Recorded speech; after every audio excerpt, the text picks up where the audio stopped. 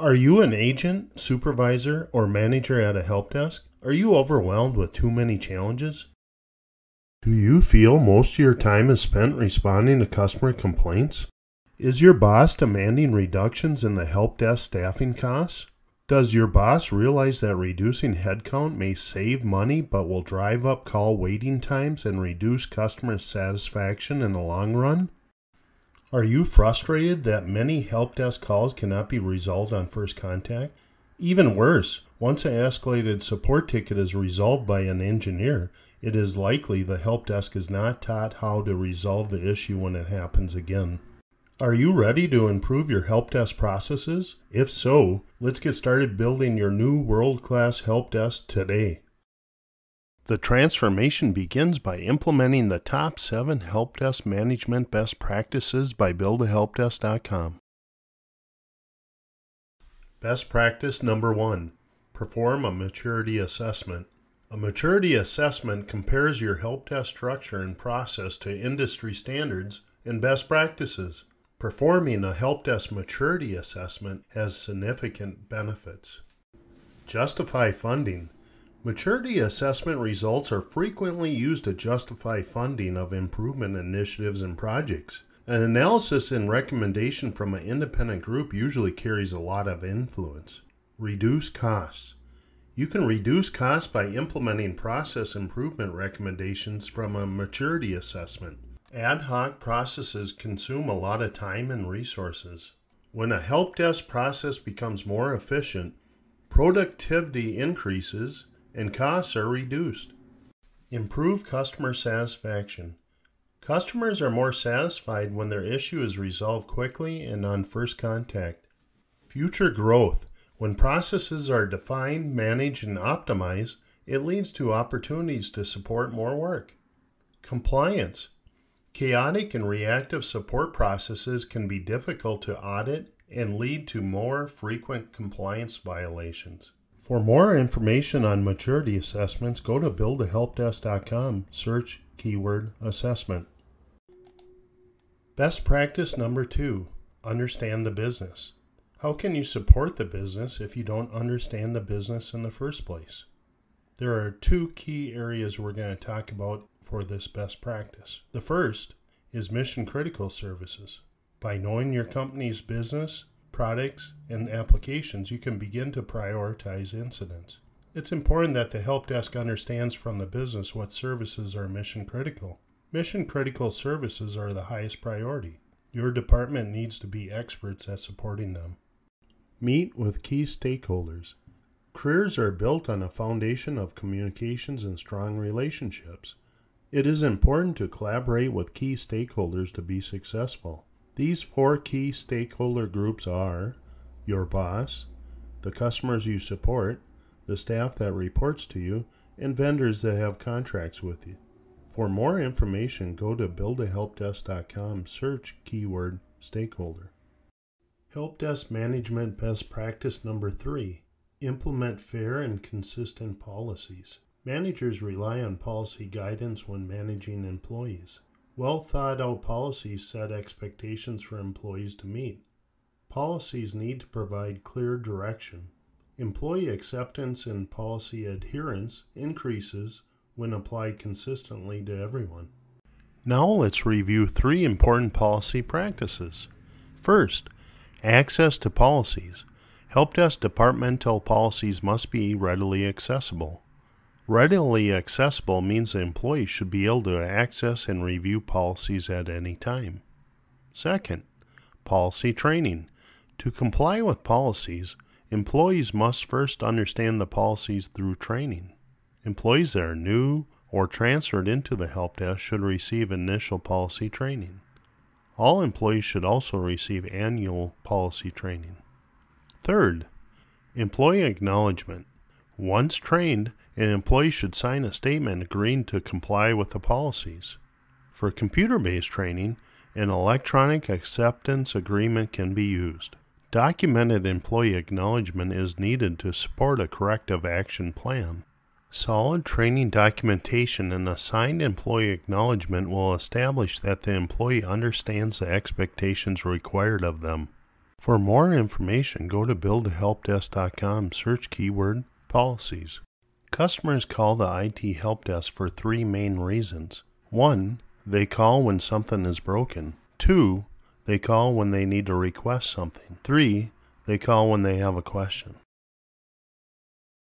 We do not want the help desk to provide ad hoc support. Agents should not have to work from memory. Agents need access to repeatable step-by-step support procedures.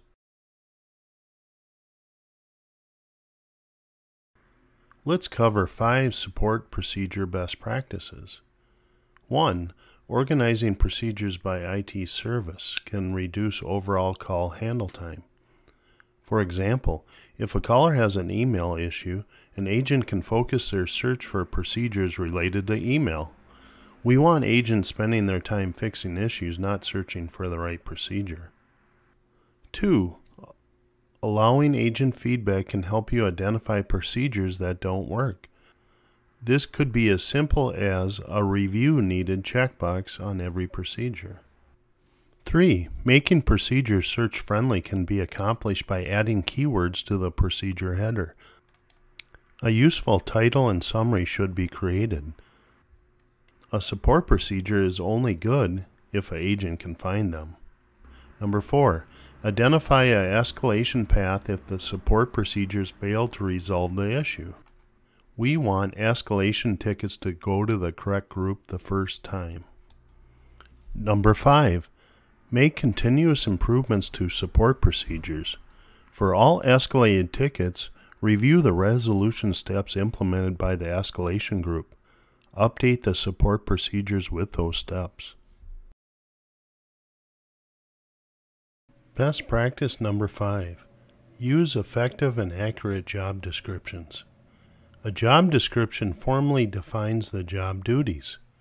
Job description duties need to have the expectations well defined to hold the employee accountable. A job description is the foundation of an employee performance management program. Agent performance reviews should be based on defined criteria from the job description. Should your help desk staff have one or multiple job description roles? If your help desk size is small with 1 to 5 agents, then one general job description is appropriate. A medium to large help desk with 10, 50, or 100 agents may need multiple job descriptions. Only one overall job description role is needed if your help desk is made up of generalists. A generalist is where agents possess a basic or intermediate amount of knowledge about a wide range of technical topics. If you have agents performing specialized work, then you should have multiple job description roles. A specialist will have an advanced or expert level knowledge related to a limited scope of technical and process topics. When an issue cannot be resolved on first contact, where is the ticket escalated to? If an escalation ticket is sent to an external resolver group outside your help desk, then you probably only need one job description role. If an escalation ticket is sent to a Tier 2 agent within your help desk, then you probably need multiple job description roles. One for Tier 1 and a second one for Tier 2. If you have SMEs and process owners inside your help desk team, then you will need multiple job descriptions. Examples are a ticketing administrator or incident management process owner. Does your help desk have an internal career path option for your agents? If so, you will have multiple job descriptions. For more information, go to buildhelpdesk.com, search keyword job descriptions. Managers know that a successful help desk is achieved with knowledgeable and engaged agents. Agent training and development should start on day 1.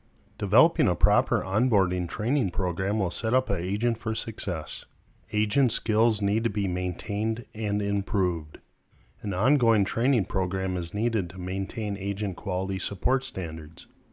Ongoing training will also assist employees in incrementally improving their skills. Good employee training and development programs require a lot of planning.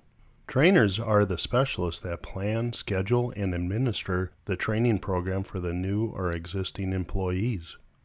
When developing a training curriculum, you must ensure the curriculum is effective. Training curriculum should focus on areas of identified improvements. Depending on the specific subject of the training, effectiveness can be measured. Metrics such as first contact resolution, call handle time, and customer satisfaction can be improved with proper training. For more information, go to buildahelpdesk.com, search keyword training and development. It never fails. Help desk budgets always end up on the chopping block. VPs ask for across-the-board cuts. Underfunding a help desk is an improper way to reduce costs. Underfunding leads to higher average wait times, lower first contact resolution, and agent burnout. Identifying and implementing improvement projects is the best way to reduce cost.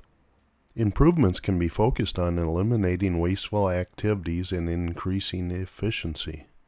For example, moving work from costly engineers to help desk agents can reduce per ticket costs by a factor of 2 or 3. However, improvement projects do have a cost of time and resources. To minimize the improvement project costs, the work could be completed with current staff. By utilizing existing resources during slow work periods, you can minimize the need for costly vendors. You may be able to reduce expenses by revisiting your current contracted services. Renegotiating contracts or changing vendors can significantly reduce operating costs. For more information, go to buildahelpdesk.com, search keyword budget. Thank you for watching buildahelpdesk.com's top 7 help desk management best practices. You can visit our website for more information. Please subscribe to our channel, click the like button, and share our video. And thank you for your time.